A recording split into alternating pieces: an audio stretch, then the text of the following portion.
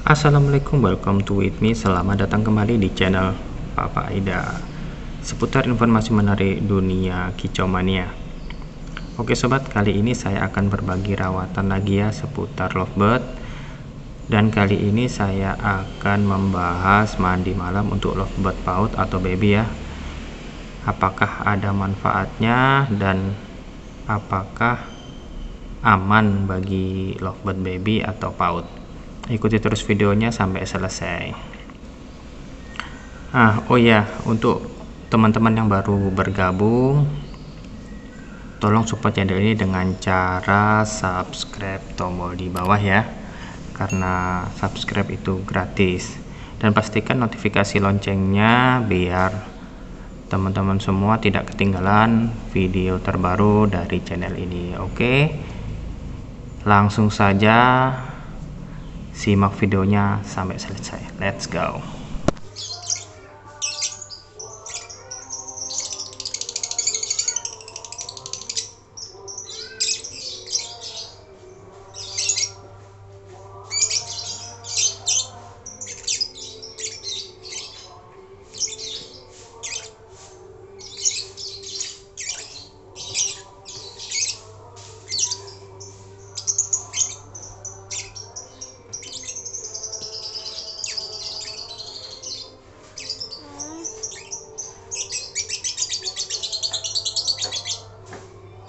Oke teman-teman semuanya, langsung saja kita bahas manfaat mandi malam buat Lovebird baby atau PAUD ya. Sebelumnya teman-teman kalau sudah simak video saya sebelumnya ya, saya pernah upload yaitu Lovebird baby dengan cara sistem tempel dan akhirnya Lovebird tersebut gacor. Nah dimana ada plus minusnya ya.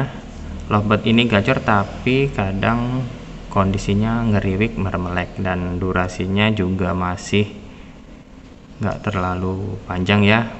Nah di sini saya berpikiran gimana caranya durasi ini Lovebird bisa bertambah, dan saya berpikir dengan cara mandi malam. Nah biasanya saya melakukan mandi malam itu untuk Lovebird betina single factor. Nah, tapi di sini kan Lovebird yang akan saya mandikan malam yaitu Lovebird masih berusia 3 bulanan ya. Nah, dan di sini hariannya saya coba untuk pagi tetap embun ya, tapi di sini saya tidak mandikan. Jadi cuma embun saja, hariannya saya single. Saya ablak, saya taruh di ruang tamu sendiri. Nah untuk mandinya cukup di mandi malam saja ya, dan itu pun saya lakukan basah kuyup. Nah Lovebird ini saya mandikannya dengan cara saya pegang ya, karena Lovebird ini masih agak giras, jadi sebisa mungkin saya sering mandikan sambil dipegang biar cepet jinak. Nah dari situ saya lakukan rutin kurang lebih 2-3 hari. Alhamdulillah Lovebird tersebut makin ada perubahan dan juga mermeleknya hilang.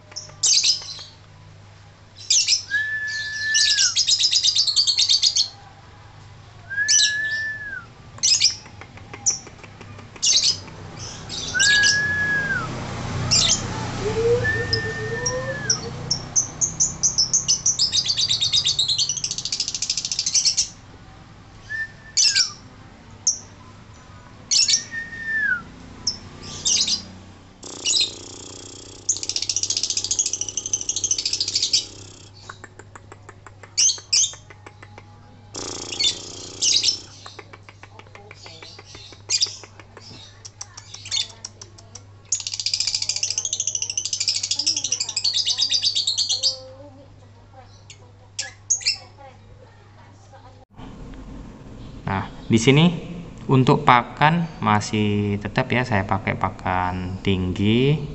Pokoknya masalah pakan sama vitamin tetap saya lakukan, tetapi rawatannya sekarang single sendiri tanpa Lovebird lain. Kalau dengar suara boleh ya. Nah di situ Untuk EF saya nggak pakai, paling sesekali saya kasih kangkung ya, karena adanya kangkung tinggal ambil aja di depan rumah, dan itu secukupnya. Untuk vitamin juga disesuaikan aja dengan kebutuhan masing-masing ya, atau intinya yang penting sesuai dengan rawatan biasanya. Cuman di sini hariannya cuma embun dan mandinya cukup di mandi malam saja. Nah, bisa kita lihat ya, dari awalnya Lovebird ini sering ngekeknya bermelek, gacor ya, bisa dibilang sardot, dan akhirnya Lovebird ini bisa bener-bener melek ngekeknya, nggak sardot lagi ya. Dan alhamdulillah ini saya masih beberapa hari sih, masih 2-3 hari sudah kelihatan.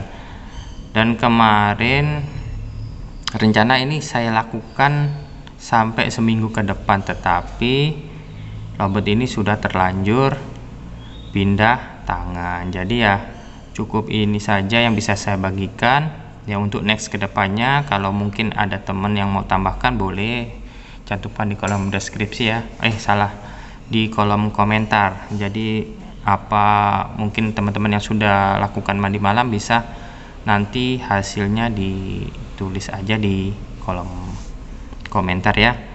Nah, mungkin itu saya. Oh ya, pastikan juga Lovebird dalam kondisi sehat ya. Jadi kalau memang Lovebird itu sakit, jangan dimandikan. Intinya kita harus pahami karakter Lovebird-nya ya. Jadi jangan asal juga ikut-ikutan mandikan ini, tapi juga harus lihat kondisi Lovebird tersebut. Oke, selama kondisi itu Lovebird sehat, lakukan saja, nggak apa-apa. Dan mungkin itu saja yang bisa saya sampaikan. Semoga bermanfaat, dan terima kasih banyak buat yang sudah mengikuti atau menyimak video ini sampai selesai. Sekali lagi jangan lupa like, share jika video ini bermanfaat, dan sampai ketemu di video selanjutnya. Saya Surya, salam kicau mania, dan bye bye.